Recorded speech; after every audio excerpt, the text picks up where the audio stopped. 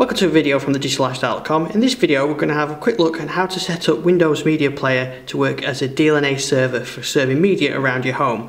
So that means on another device, a phone or a Android phone or an Xbox or a Windows Media Player on another Windows PC, you'll be able to access all the content stored on your PC with running Windows Media Player. So you're setting it up as a server basically. It's really simple.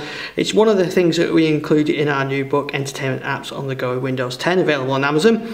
And topics like this and many more are in this book. So that and many more tips and tricks for working with media on your Windows 10 device are included in the book. And I thought this is the first. I'll do a video to go along with the book, and I'll do some more videos showing you other topics in the books like set up media servers, iTunes and podcasts. Anyway, let's get straight on with this. Let's get Media Player set up working as a DLNA server. So here I've got my Surface Pro 3 running Windows 10, and this is Windows Media Player.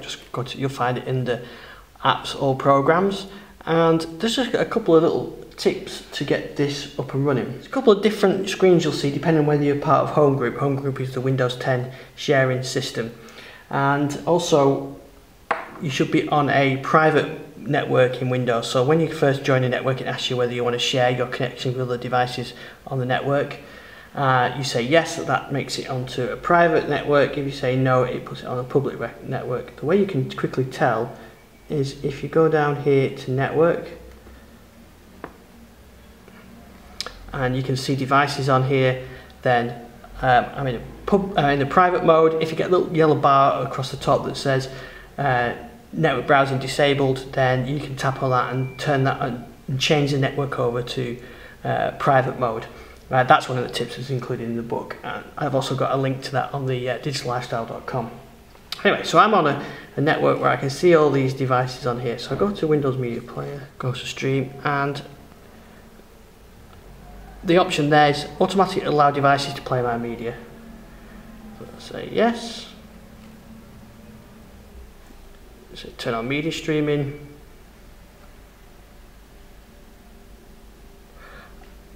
And that's enabled now.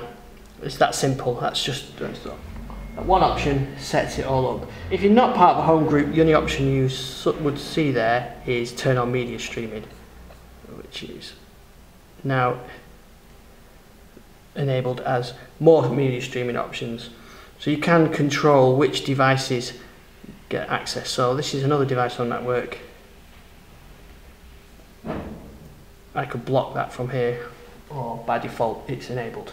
So here you can see on my other device, the Encore 8, there is my Surface Pro. I'll tap on there, and if I go to music, and let's go to all music, you see it remotely connects to the server, or to the PC, and all that music is available there for playing.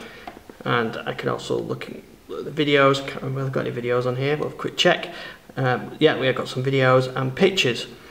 You don't just have to use this Windows Media Player on Windows 10. You could be, like I said earlier, on Windows 7, Windows 8, Windows 8.1, the Xbox One, anything that supports DLNA or UPnP, where you can browse for a remote server.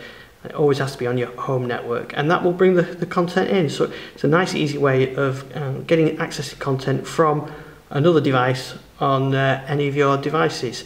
So that's using DLNA and Windows Media Player. There's a lot more stuff available in our book, and a lot more tips on setting up media servers and video and all sorts of stuff. But anyway, that's the first one for now. Thanks for watching.